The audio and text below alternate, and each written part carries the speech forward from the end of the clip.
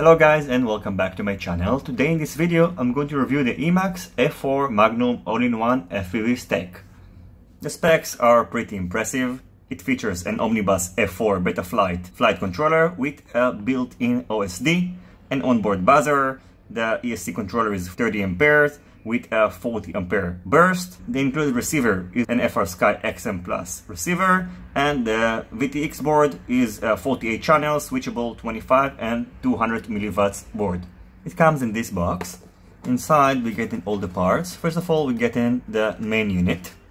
On the bottom of the main unit you can find a 30 ampere 4-in-1 ESC controller that supports between 2 to 4S LiPo batteries.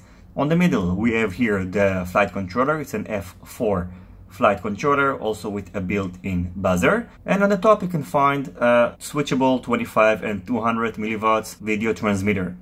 Besides that, we get into 14 AWG cables in order to connect the ESC controller to the XT60 connector, some stickers, XT60 connector with heat shrinks, XM receiver. So this package is intended to use with FrSky compatible transmitters. You can also use your own transmitter, but in this package we get in the XM receiver, which you need to only assemble here on the right side, so it's pretty easy. And besides connecting the motors, it's the only soldering work you will have to do on this board. You also get in this connector for the camera, a pigtail for the VTX, and you also get in this antenna for the VTX. So you have two options. You can use this antenna, or you can use the pigtail, and then you can use an SMA antenna. And probably I'm going to use this one because I don't think the range is going to be very good with this antenna. But if you don't want to fly a quadcopter too far,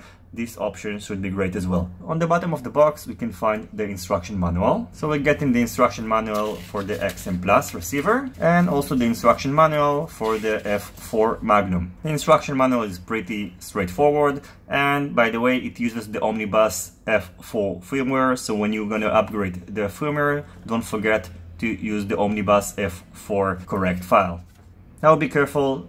Always put an antenna in order to prevent the transmitter from getting burnt, because if you're going to connect it to a power supply without having an antenna, the transmitter can be toasted and then you will have to change it. You can also buy all the parts here separately, so you can replace the ESC controller and the board and of course the receiver and the VTX. In case something goes wrong, for example you burned the VTX, it can be bought separately, so it's a good thing to know. Setting up the VTX is done using the button over here. If you long press it for 10 seconds, you can see that now the dot is present. When the dot is present, it is on 200 milliwatt mode, and when you turn off the dot, now it's on 25 milliwatt mode. If you long press this button for 2 seconds, now you can select the band. You have 6 options. If you press it again for 2 seconds, now you can select the channels. So you have 8 channels, 6 bands, which is a total combination of 48 options.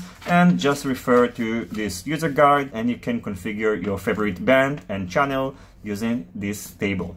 The weight, including the JST connector that I added, is 23.17 grams.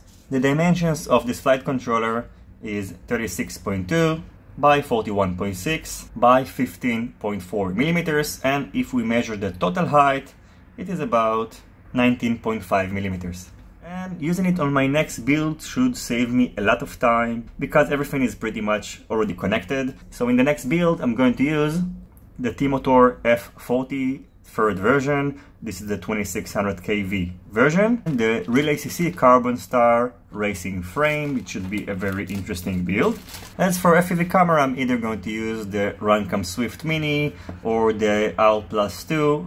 Winter is coming, so I need to prepare myself because it's going to get darker much earlier. I wish they had an option to add a more powerful VTX, because I think that 200 milliwatts is a bit too low in some cases, and having a 500 or 600 milliwatt options would have been a much better choice. The good thing, of course, that it does provide a very easy option if you're going to build a quadcopter, even your first one. It's going to be very easy. All you have to do is just connect the motors, FPV camera, and you're good to go.